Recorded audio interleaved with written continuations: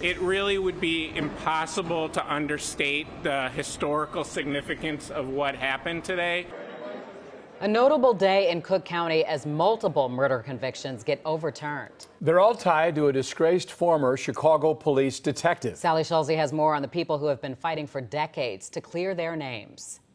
All of you guys have been exonerated. Show your hand. Show that you're here.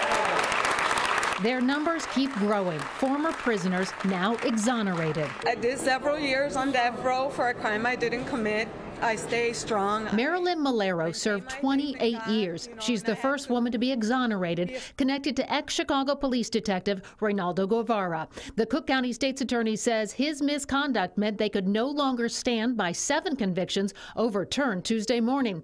That includes Nelson Gonzalez, who struggled to speak about all he missed while locked up for 22 years. My father lost his life, not only a voice for me, but for many other gentlemen that was released, the first batch that was released. More than 24 convictions linked to Guevara had been overturned earlier, with lawyers working these cases for 2 decades. Acknowledge these human beings who have suffered with so much dignity and so much integrity. I'm here to thank Kim Foxx for doing the right thing, and I have a message to Kim Foxx.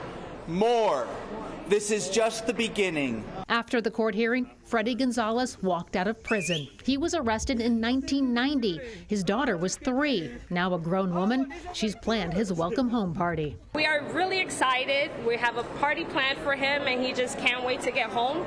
He was going to do a life sentence, so there was no chance for him coming out. State's Attorney Kim Foxx says this was a necessary step to right the wrongs of the past. Her office expects to clear more cases linked to Guevara in the coming weeks. Sally Schulze, Fox 32, Chicago.